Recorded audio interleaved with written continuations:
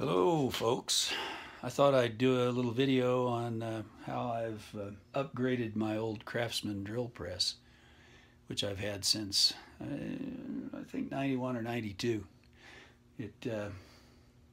Sears marketing people called this a 1 horsepower drill press. Well, in your dreams. I think that's the stall power.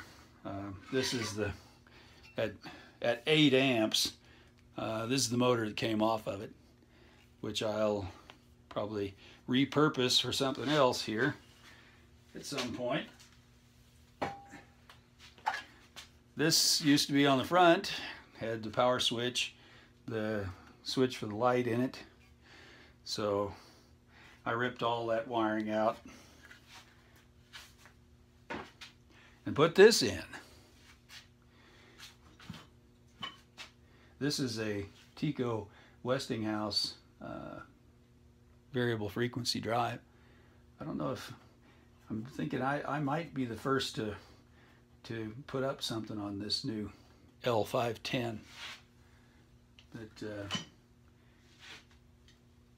it converts the single phase 110 to 3-phase 220. The motor that I got here, I got from Amazon. It's an inverter duty motor. That should probably be in quotes. Of course, it's made in China like everything else. The VFD I got from Wolf Automation. A lot of the other components like this box, switches, things I bought from Amazon. Except for this is actually a pretty good control. It's Siemens, and I use it this is the run stop, and then there's forward reverse. I don't know if you can see the little annunciator up here, switch from forward to reverse there, little green light. But and then this is the power button. This is really cheap Chinese. It worries me a little bit. That actually switches the AC power. This is less cheap Chinese. It's some rip-off of Telemecanique, which is I'm pretty sure Telemecanique is a European company. Well, this is a misspelled Tel Main Q something or other on the switch block. So I assume it came from somewhere in China. And like I say, I looked at a lot of different switches, and I settled on this. I'm spending a little bit more money on this Siemens switch because, let's see if it'll show here when let's turn it back on. See, when you pull it out, and I hope you can see that there's a green band there to indicate that it's on. And then, like I say, there's forward, reverse. I've got the 2-wire control set up, just 2 twisted pairs. I've got the speed range set for limited to 240. Oh, I have the display indicating in spindle speed. That you can adjust in the scale factor in the VFD to have it actually indicate spindle speed when you go in and change the programming. And then I've got it going up to 3,000 RPM. That's seemed plenty fast for me. I think under the lid here, when in the original configuration with the 2 belts and the idler pulley, it went up to 3150, I think. Anyway, there's just one belt up here now, but there's no reason I can't run it with two belts still. I've got the right size belts to do that. If I put the idler back in, and that's if I were to want more torque here, because this is at low speeds is not the torquiest thing, but there's a way I believe you can overcome that to at least to some extent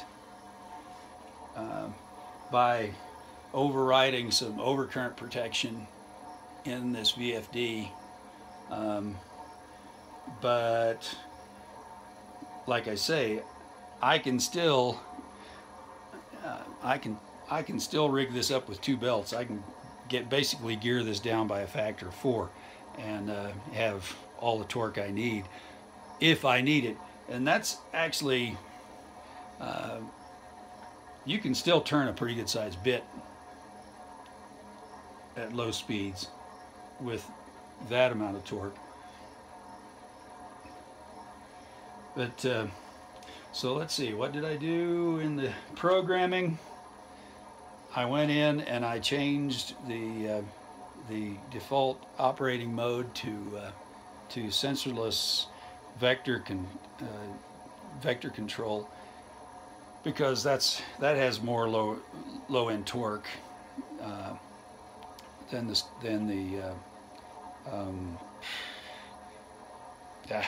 the other mode.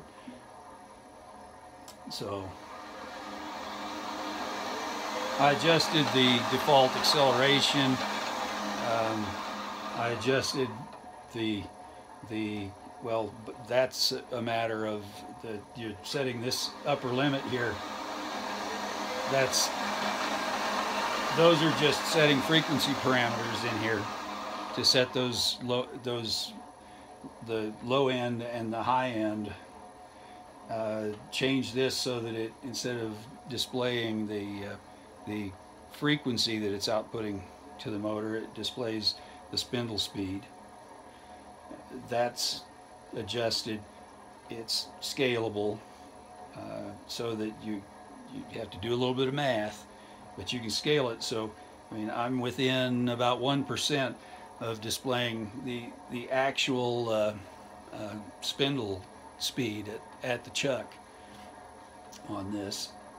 Anyway, it worked out nice. Oh, it also defaults to the carrier frequency, to 5 kilohertz, which whines very annoyingly, and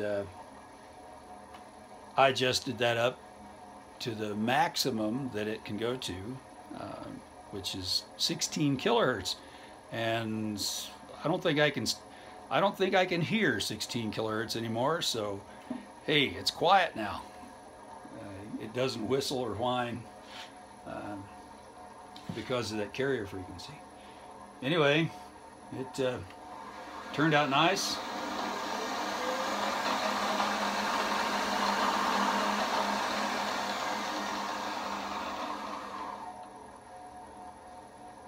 I thought it was worth it because this has actually got pretty good bearings in it.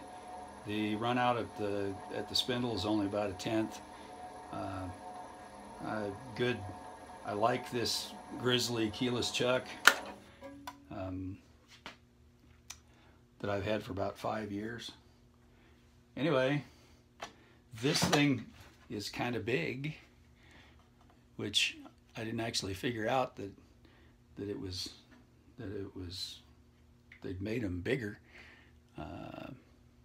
until after I had ordered it, and I was reading the manual more carefully and realized that, hey, wait, the frame size for the 1 horsepower, 110 input VFD is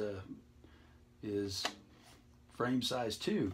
If you get the 3/4 horse or the 1/2 horse version, well, the whole thing's only about this wide, and it's about a ½ an inch shallower than front to back than this.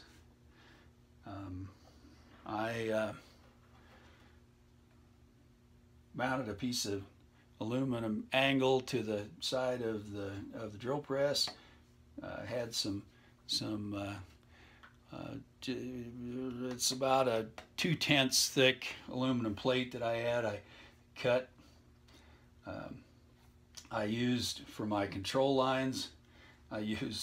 Since I've recently started plumbing up my little bitty shop here for compressed air, to have a couple of compressed air drops around inside the shop, and a hose reel that I can run out into the garage. It struck me that high pressure air hose might make a nice little conduit, and it did. I think I'd kind of like to have a dust cover.